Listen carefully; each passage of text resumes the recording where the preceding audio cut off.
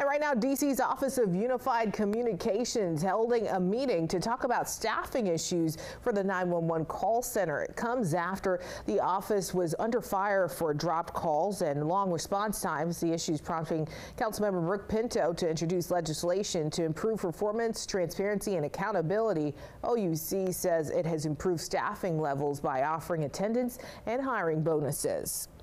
This July alone, we only had 13% of our shifts that met the minimum staffing ratios that they were supposed to. In October, the OUC expects to release 31 new trainees to fully support its 911 operations.